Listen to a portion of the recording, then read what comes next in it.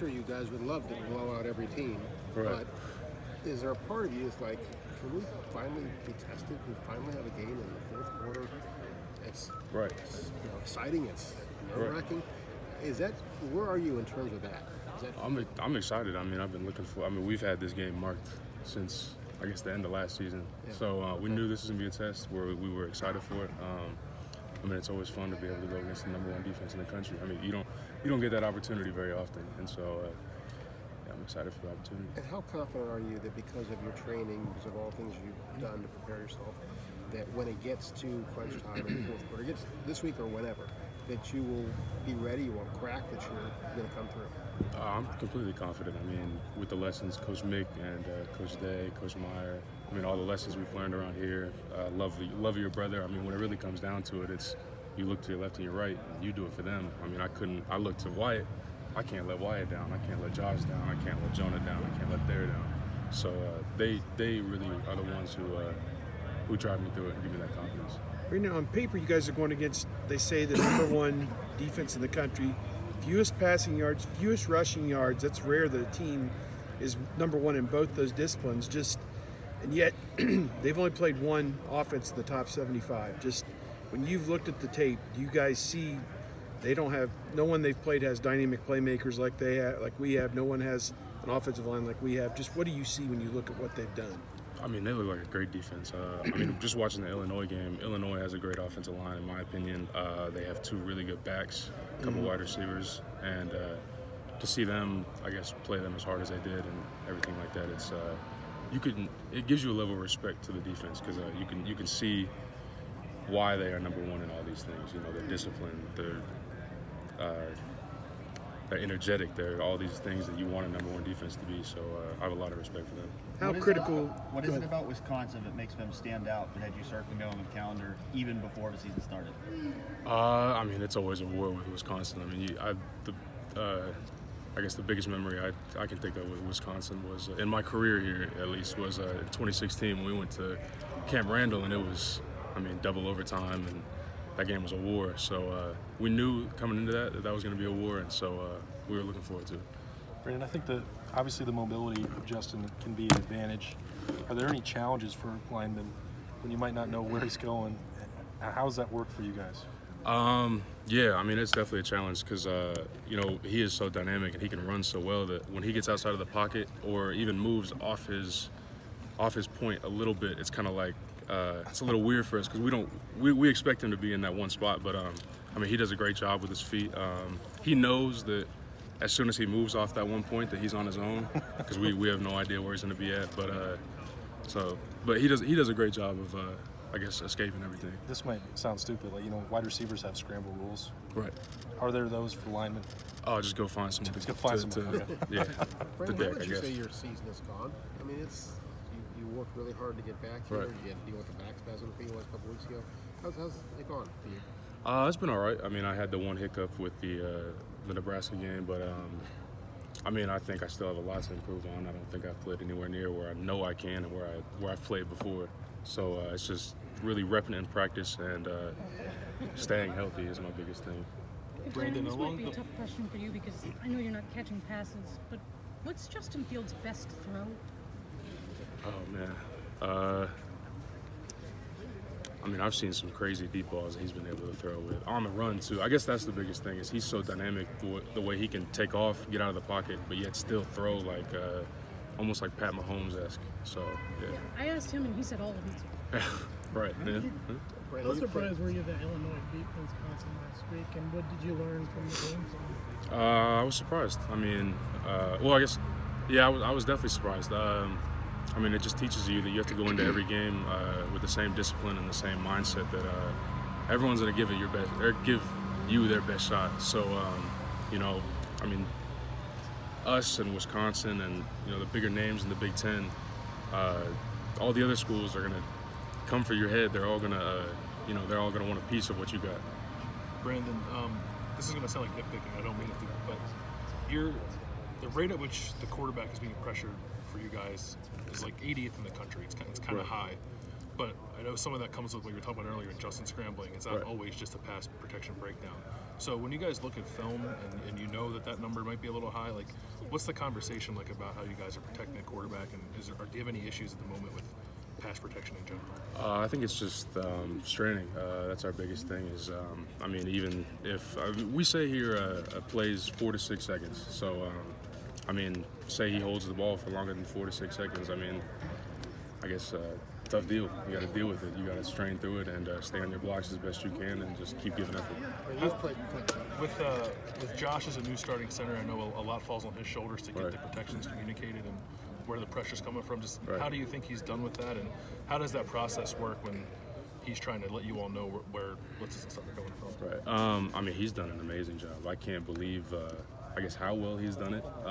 For a first-year center to come in and take over an offense like he does, I guess the communication between him and Justin is the biggest thing, and they're on the same page all the time. They make sure they get the right calls. I'll help him out. There will help him out. The guards will help him out. It's just, I guess, even if we're wrong, if we're on the same page, it can't turn out that bad. You're all wrong. Well, I mean, I think in the we had a play in the Cincinnati game where we actually got the wrong play. Well, one of us saw the signal wrong, but we were all on the same page, and it was a run play. We ran it the wrong way completely, and I think it might have been a 4th and 2 or a 3rd and 3 or something like that, and we ended up getting like 7 yards on it. So it just goes to show, as long as we're on the same page, good things will happen. A little bit along the same lines of having to switch positions. Nicholas played at a switch from right to left. Right. How tough is that, and how would you assess the way he played? That's I guess one of the toughest things you can do, especially, I mean, guard's a little different, but especially a tackle, it's more of a mind game, I guess. People think, oh, well, you can just flip your feet and it's all good. But it's totally different than that, because you're changing which hand you punch with in pass pro. You're changing, I guess, all your technique is just flipped. And so really getting, especially when you have that muscle memory locked in, it's a tough decision, or it's a tough move. But how do you think he did? I think he did well. He did great. I mean, of course, you have your nerves. It's his first real, I guess, meaningful reps is what we call them. And to see him go in there and play how he did, I was really excited for him. And then to see Thayer come in for a short time and do what he did, how much was he hurting? And what is that? How do you guys react to somebody playing in that kind of obvious pain? Right. I mean, he was banged up for sure, but I mean, it makes you have a lot of respect for somebody like that. For someone to come in as banged up or whatever as he was, and to be able to play through that for us because we needed him to, it's just gives you a lot of respect for somebody. Wisconsin is one of the best teams in terms of sacks. Just what do you see with how they approach getting after the passer? And it appears that one guy will take up the blocker to allow the other guy to make the play. And I know that's a common theme for defense, but just what do you see with them? They're fast, they're strong, they're big, they can move well. They have an assortment of blitzes they like to run. Seems like they like to try to confuse people sometimes, but as long as we're on the same page, I think we'll be able to get it all sorted out. I'm sorry, when someone goes the wrong way, like you talked about, right? Do you guys all just ad-lib, or does everyone now go the wrong way? Well, that specific one. Yes, I'm wondering how that works. I guess. So we had all thought we had gotten the right play, and one person said the opposite of what the right play was. Okay. And it was too close to the snap of the ball to change it. And so I guess all four, we didn't like make a decision like we're running this play. It was like they said something and then we're going. So as soon as I heard that person say it, it was like, okay, well, we might as well all be wrong. So you just all ran the wrong play? Yeah, but I guess it worked out for 7 yards. Brandon, what does it do for DeJuan Jones to have a moment like he had last week? Oh, it's huge. On the 73-yard touchdown run. And do you there was some conjecture on whether he might be redshirted or not, but now Coach Day is saying, looks like he may be in the mix a little bit. But how does that help you guys? I mean, y'all are a team that started 4 different tackles already this year, No, it's huge. I mean, for him, it was a huge confidence booster, and that's exactly what any player needs. I mean, confidence is, in my opinion, the O-line's biggest tool. I mean, if you're not confident, you are not going to play well no matter how good you are. So for him to get that, and that was actually what he was missing. So to see him get that confidence and get out there and have a little fun, just playing the game he loves again. Could you see him contributing down the road now? I mean, in some respects. Absolutely. I mean, he comes in still every day. Works as hard as he can, and I think he could definitely contribute. Branden, every game you play is Two more questions. Every game you play is somebody coming off as hard as they can. What makes this matchup, this team, why is it different?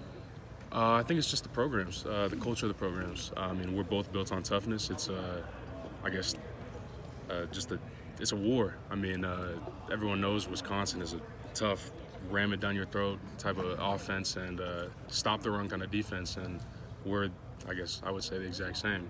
And so when two teams get together like that, you just know it's going to be a battle. Speaking of culture, I mean, Wisconsin's had a lot of success. So have other teams in Big Ten, but they're one of those programs that just never quite seems to get up there and knock off Ohio State. Is that something, an identity you guys are aware of, and something that, as a team, a program, you feel like you have to protect or extend? Absolutely. I mean, I think it's just it comes along with culture. I think we've built a great culture around here, starting with Coach Meyer and Coach Day carrying it on. It's a mindset. It's just it's a different. I mean, and they have done that multiple times in their program, so they definitely know what they're doing and definitely know how to do it. And so I have a lot of respect for them. So it's gonna be a battle. One other quickie. Does a reminder of what happened with Illinois and Wisconsin last week? I don't know that you guys need a wake-up call, this team or not, but I mean, does it reinforce what every Saturday means? Absolutely. From the standpoint of the intensity aspect. Absolutely. I mean, we're going for, first and foremost, the Big Ten championship. It's our biggest goal. So, I mean, you have to take every Saturday one by one. You can't take a game off, a playoff, because something like that could happen and your whole season's ruined. And we work way too hard for something like that to happen. Thank you, Branden. Thanks, Branden. Appreciate it.